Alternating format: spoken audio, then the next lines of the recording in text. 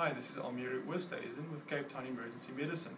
Today talking about basic suturing techniques and showing you 3 example sutures often used in suturing skin wounds. First, let's talk about the equipment that is required. The minimum equipment you will need to suture a wound is suture material.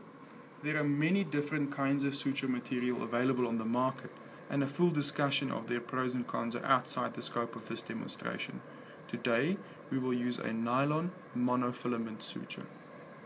You will also need a needle holder, a pair of scissors, and either toothed or non-toothed forceps depending on what's available.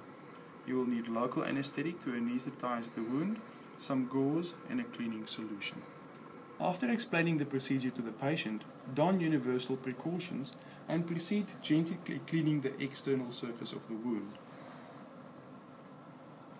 Once this has been done, inject local anesthetic along the wound edges, approaching the wound from the wound side itself and not injecting through the skin.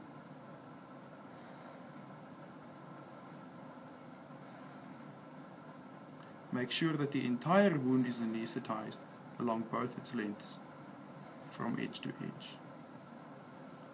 Once the wound has been anesthetized, safely dispose of your sharp and allow the local anesthetic enough time to work. After an appropriate passage of time, test the wound edge and confirm that your anesthesia has been successful. It is now appropriate to clean the wound a bit more vigorously, including the inside of the wound, and to rinse or irrigate it out if there is any foreign material.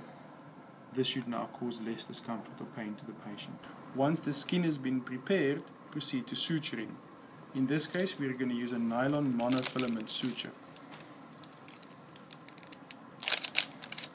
Open your suture, reveal the needle, and grab the needle with your needle holder. Hold the needle about 1/3 to 1/4 from the back of the needle on the flat surface with the tip of the needle holder. This allows for an easy rotating motion of the wrist to take the needle through the skin. When suturing a wound, we suggest starting in the middle and then progressively halving the gaps in between to ensure even distribution of sutures.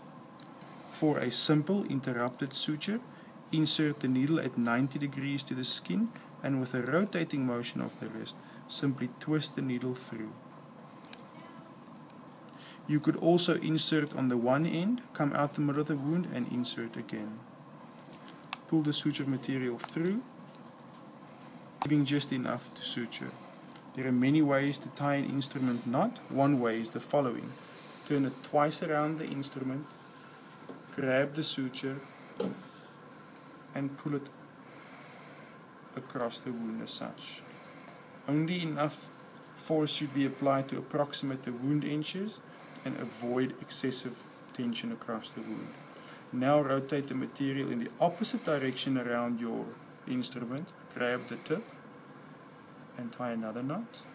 Finally, 2 in the direction, same as before, and complete your knot.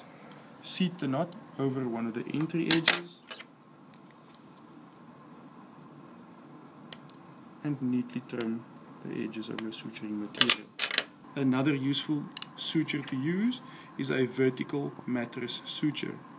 A vertical mattress suture takes a bite of tissue that is slightly further and deeper than a simple interrupted suture initially,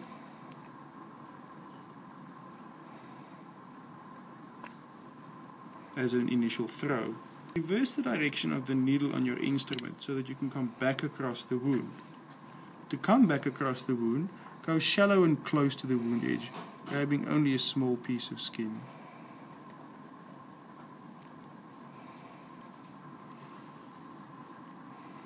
Pull the suture material through until you have just enough to tie the knots. Knot same as before, 1, 2, put it across, 1, put it across, and finally 1, 2, and put it across. You will notice that the suture lies to the side of the wound with no material crossing it, and that it results in slight eversion of the wound edges, which may promote wound healing. Finally, I will show you a pulley suture, which is a variation on a vertical matter suture and is an extremely useful suture when trying to suture wounds that gape widely or under a lot of tension.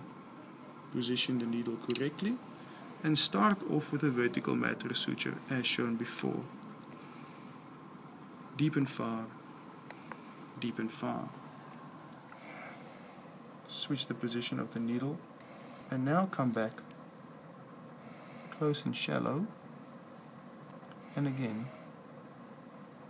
close and shallow.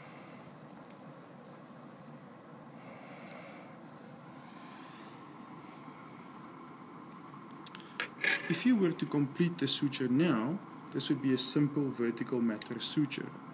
Instead though, pass your needle through this preserved proximal skin loop, represented on the vertical matter suture as that, pass it through,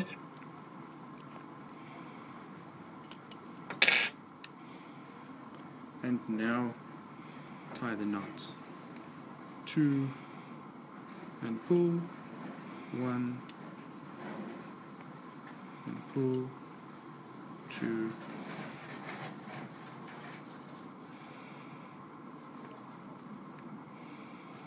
and pull. Trim the edges of the suturing material. By passing the needle back through the proximal skin loop, you have created a pulley effect, allowing the physics of this configuration to spread the tension across the wound much more efficiently and close wounds even under a lot of tension much more efficiently.